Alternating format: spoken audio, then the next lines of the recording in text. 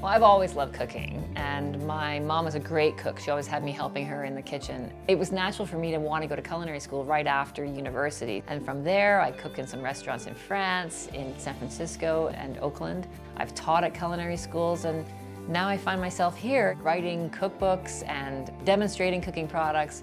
I started teaching classes in person, and now it's moved to online, and it's actually been a really great experience. Because I have interaction with the students, they can ask me questions and I can see their faces and see the success that they're having. So we're able to cook along together in our separate kitchens and have a great time at the same time.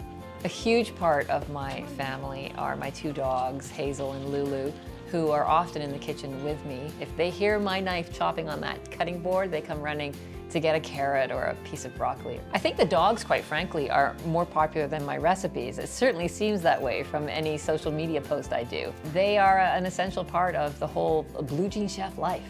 I really love cooking, but what I love even more than cooking is teaching. And I think that's because I love learning.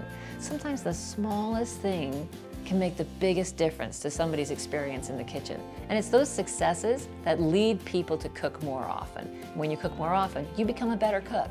Use the right technique with the right tools, and you can make a really delicious meal. The Blue Jean Chef philosophy is really that anybody can cook. Get comfortable, get confident, relaxed, and get in the kitchen and have some fun.